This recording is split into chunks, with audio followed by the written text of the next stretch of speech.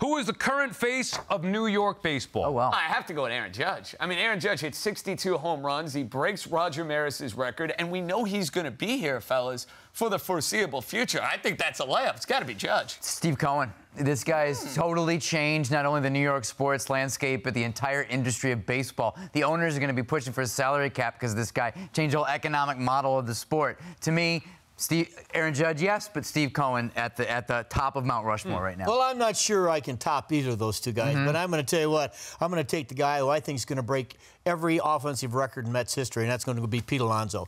I just think he's right now he's on a mission to lead this team, and I root for him every night I see him play. He rooted for DeGrom last year. And I agree. Not only do I think that Alonso is going to be the greatest Mets position player of all time, not only do I think he's on a mission to personally best Aaron Judge the way that he did his rookie year, I think Alonso's a great guy. I mean, I love a high-character guy. Absolutely. He's one of the leaders in that clubhouse, no question about 100%. it. So I love the fact that Alonso, look, it's going to take a lot to top Aaron Judge, but I think Alonso could do it, JJ. Well, isn't it fun having the idea of the two bona fide, legitimate stud sluggers going at it? Because that's what you're going to have now in New York for the next couple of years. You mentioned it. The idea that Aaron Judge sets this rookie home run record, then all of a sudden Pete Alonso follows it up. I mean, would be something if we're talking about Pete in September in the 50s flirting.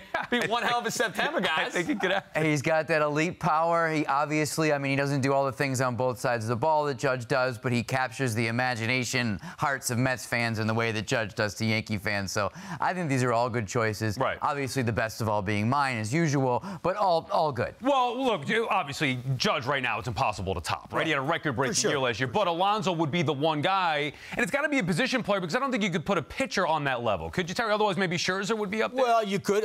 You know what? I'm going to tell you, if they were healthy, I think you could. Well, you could go with one of those three guys, Cole, Scherzer, or Verlander. They're going to capture. They're going to capture before this is over. They're going to capture New York.